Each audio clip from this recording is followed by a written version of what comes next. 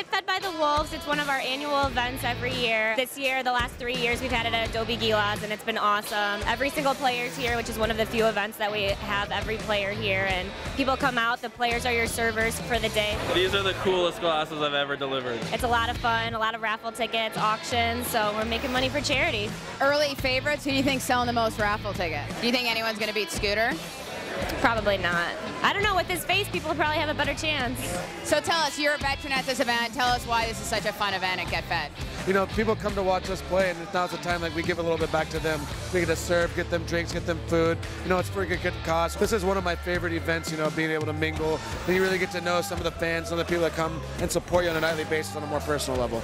A lot of rookies, a lot of newbies to this event this year. How do you think they're doing? I've been very impressed with Jake Wallman and Chris Castro. They've been really selling the tickets. I think they've been making deals. I mean, you're reigning champ. We checked in with a couple guys. Tyler Wong says he's coming in hot. What do you think? The cowboy boots have no chance against me. Now, do your cowboy skills, have they armed you for anything like this? No, not really. It's a little different. I don't think I'd make a good waiter, but trying hard.